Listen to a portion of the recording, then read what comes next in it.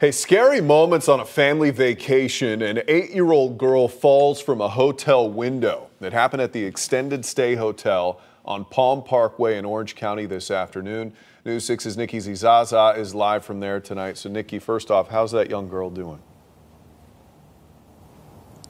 Well, Matt, surprisingly, 8-year-old Jasmine is doing well. While we were out here, her family just pulled up here to the Extended Stay America after spending most of the day in the hospital, and they tell me that she's expected to be okay. However, she does have a few bruises and scratches on her knee.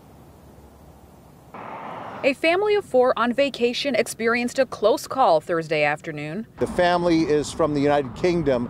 They checked into the hotel yesterday and we're supposed to stay here for a few weeks. Orange County Fire Rescue say an 8-year-old girl is incredibly lucky. Is it a miracle? Obviously, somebody was looking out for this child today. That's because emergency responders say she somehow survived a 3-story fall from a room here at Extended Stay America. She fell apparently into some trees or some hedges or some grass, something that obviously cushioned that fall.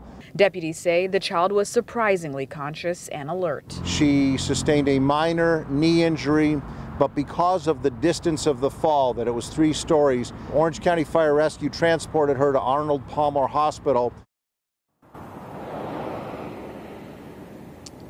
And the family tells me they do not plan to cut their vacation short and they will head to Disney. As for how she fell from the hotel, well, the sheriff's office say they are investigating. For now, I'm live in Orlando. Nikki Zizaza, Getting Results, News 6. Nikki, thank you. Some new